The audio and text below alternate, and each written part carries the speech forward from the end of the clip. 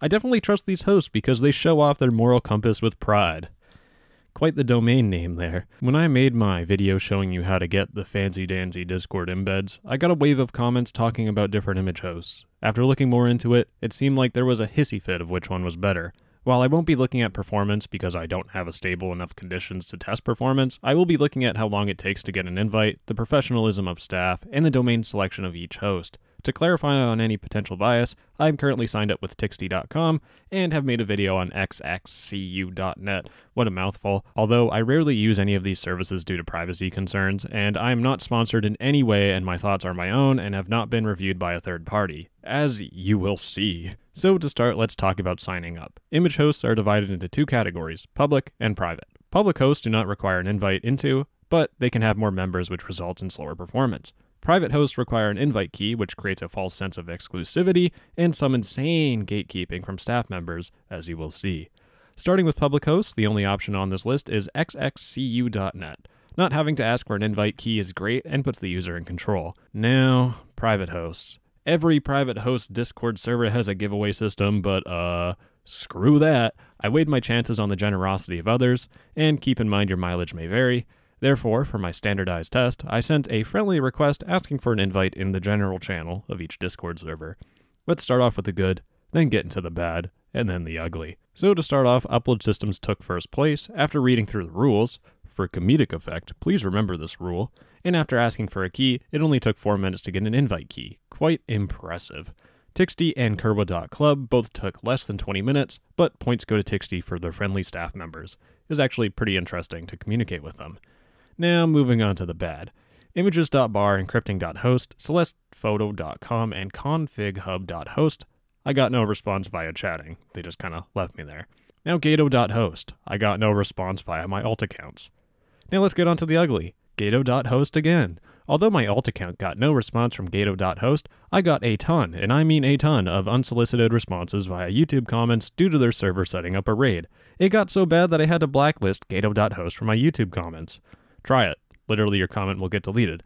I got a handful of DM advertisements from members, including their owner. While this was a bit of teasing fun, it was solely unprofessional. Unfortunately, this transitioned into more malicious raids. One of their admins did a self-bot raid on my Discord server and bragged about it on the Gato.host server. I gotta say, I really love the community interaction. To be fair, some of this has been cleared up with the Gato.host owner, but it still puts a sour taste in my mouth. Next up is Tesla.sexy. The Discord server was restricted, and there seemed no way to sign up other than giveaways. So obviously I didn't get a code. Next up is EasyHost. I did not get a code. The server was locked down outside of people with invite codes. And the announcements channel indicated to go to a non-existent channel to ask for invites, so I opened a ticket to let the staff know that the channel didn't exist. I was friendly with the staff, and the staff reciprocated my friendliness with "you don't deserve shit." Great experience overall. And finally we have Elixir.host. I couldn't even join the Discord server. So, yeah, good luck getting with this host. Overall, SXCU was the fastest to sign up for since you really didn't need a beta. Upload.systems, Tixty.com, and Kerwa.club were second to fourth place respectively, and the rest of the hosts did not provide a key within my small attention span of 3 days. Moving on to domains. Each image host has its own collection of domains. When I think of the perfect image host, I think of a host that doesn't have any weird domains. In my opinion, if an image host is serious enough to avoid hardcore racism, pedophilia, sexism, and other offensive topics in their domains, they're probably also a bit more serious regarding your security.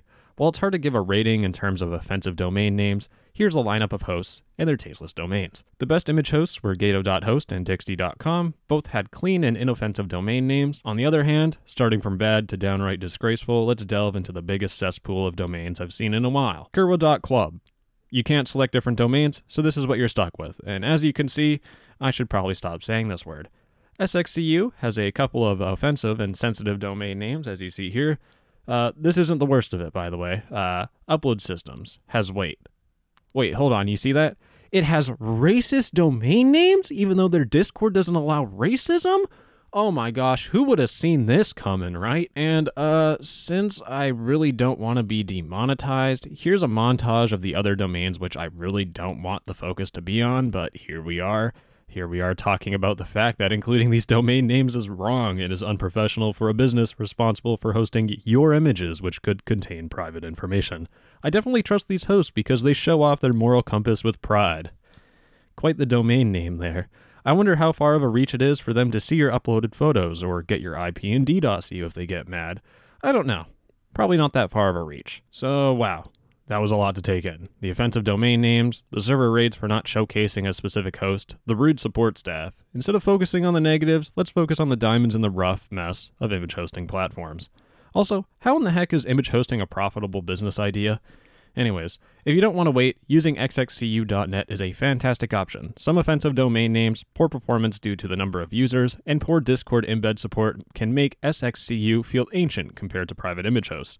If you want the best possible experience with the best support, take a look at Tixty.com. Their friendly staff, clean domain names, relatively fast invite, and easy-to-use embed customizer make it easy for anyone to configure their own custom screenshots.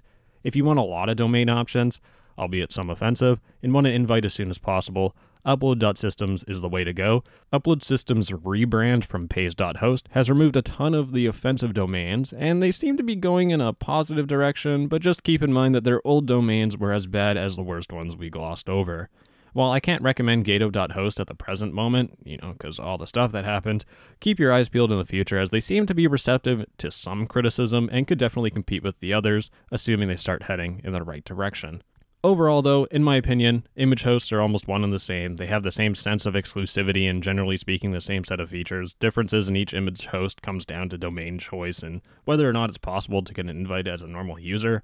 But personally, I don't trust a small company with the data in my screenshots.